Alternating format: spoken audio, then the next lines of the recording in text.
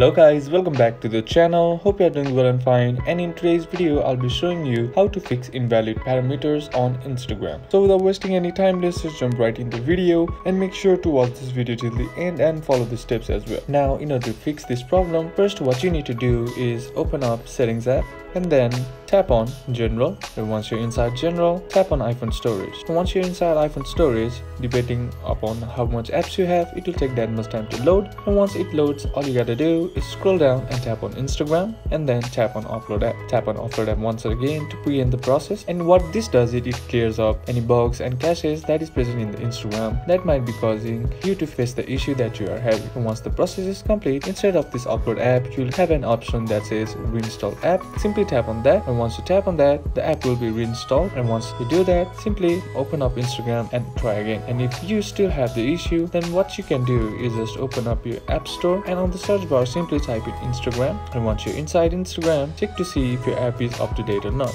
The older version might be having bugs which might be causing your issue to occur, so simply update your app to the latest version. And once you have done that, simply try again and your issue should be fixed. And that's it for today's video guys. Hope this video was useful to you. Leave a like if it did.